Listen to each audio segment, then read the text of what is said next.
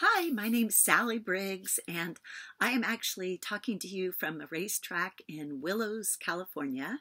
My husband races cars, so I usually go with him, and I actually use the headset and kind of help him out with timing and different things like that. So I'm here to give you an inspirational little talk about how God has shown me something in my own life today, in fact, and we all struggle with this same thing that I'm going to share.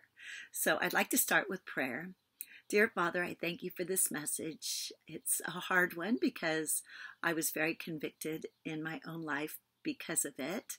And I just thank you now that I can share it with others and that you can speak into them personally, and that we can work on being changed with the power and strength of the Holy Spirit working within us. And I thank you for this, and I pray this in Jesus' name. Amen. Amen. So today, my sons race frequently also, but today just my husband, and he has a new car, and it's a little bit faster, and he was competing with some other cars that are a lot faster, and so I was up in, it's called the Lookout Tower, and when you're looking at the Lookout Tower, excuse me, my laptop was doing a weird thing. Anyway, when you're at the Lookout Tower and you're watching the people driving by, and you're right above the straightaway, which is that's the one long length of track that the cars will shoot down when they start up, and it's also where the finish line is. So my husband's driving in his car, and he's doing pretty well, and I have an app on my phone that shows me how fast he's going. So his timing is great, and he's in a qualifier. Now, a qualifier is not the race, but it positions you by your time. Whatever time you get in the qualifier is how you will be positioned for the race the next day, which is tomorrow. So he was doing great, and he was in like about P4, it's called, which is position 4. And he's coming down the track, and he's coming behind a car that is actually faster than his, engine-wise. And this car starts to block my husband, and my husband was trying to go by, and if you're going by someone, you're supposed to let that person go by. Well, this driver was literally going back and forth in front of my husband, like real jerkily. I don't know if that's a word, but, and so my husband wasn't able to go around him. And I knew that my husband would be so upset. I mean, it's not safe driving. It's illegal. It's, whatever. So my husband pulls in, it's halfway through the race, and he pulls into the pit crew to get his tire pressures checked, which is common. And the qualifier, you can just go out there whenever you want, and you're just trying to get your best time for the race on the next day. So he goes into the pit, and he has 3 people. He has like a headset inside his helmet, and then I'm wearing a headset, and then 2 other men are wearing headsets. So he has contact with 3 of us, and so 2 of the guys they are asking him about tire pressure and the heat of the car and etc. All the technical stuff. Me, I'm the one who tells him when he's halfway through the race. I tell him when he only has about 5 minutes in the race. I tell him what position he's in, and I tell him if I see a hazard on the track.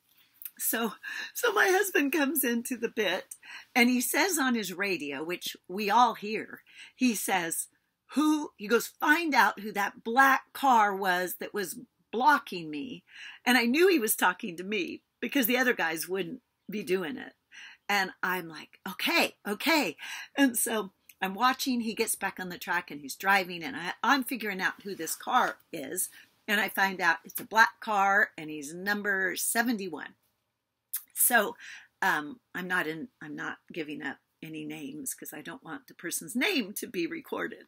But anyway, it's a black car, number 71. And so my husband's driving on the track, and I see that this black car is coming up behind him, and he's coming on the next turn. He's going to be behind my husband. So I say into my microphone, black car number 71 is coming up behind you. because I knew my husband would know exactly who I was talking about, even though I knew that the other two guys on the radio would not appreciate me doing this because they want Joe to keep focused, not be concerned about the person who has been a pain. But I know my husband so well that I knew my husband would want to know. So anyway, my husband's, I see the black car coming up behind him, and I see my husband doing the same thing to him, back and forth and back and forth. And he blocked him and he wouldn't let him go by, which is really not legal. And I'm laughing. They can't hear me on my headset because I haven't pushed my button, but I'm just laughing out loud because I'm watching my husband. I'm thinking, oh, you were mad and you're wanting to get back at him.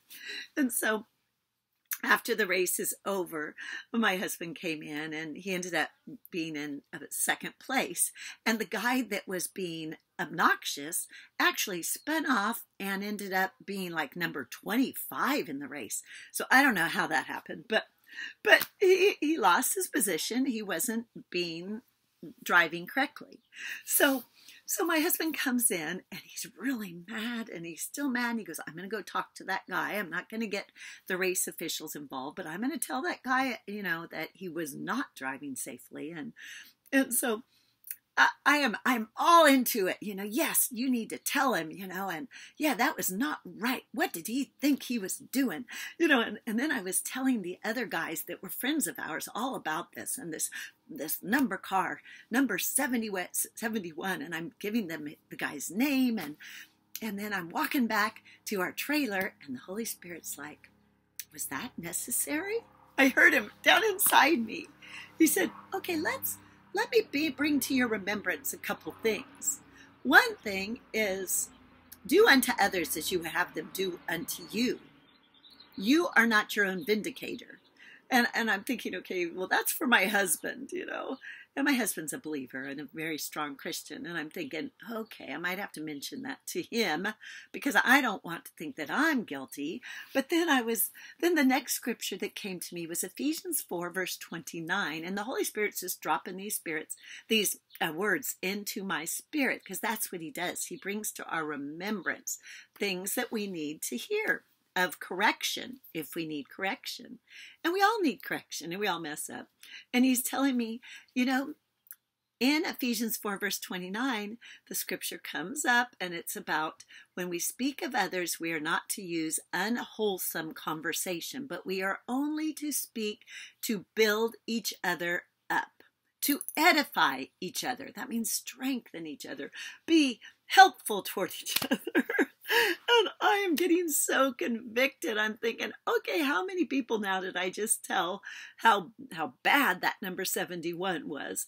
And I was talking with my husband, and my husband was like, he got him back by blocking him, and he was telling me how it was so great to be able to block that guy, and it was all so not Christ-like.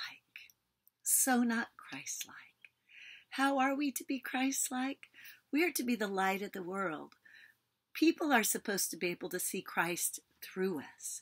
They're supposed to be able to see the fruit of the Spirit, the Holy Spirit, which is in Galatians 5, love, joy, peace, patience, kindness, goodness, faithfulness, gentleness, and self-control.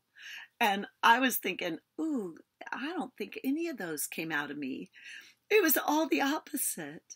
So anyway, it was a good lesson for me, and I pray that my words right now might be helping you.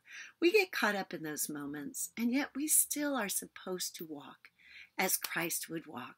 We are still supposed to be thinking, what would Jesus do?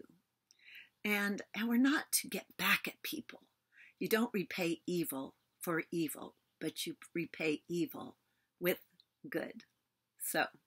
So, dear Father, I thank you for this message.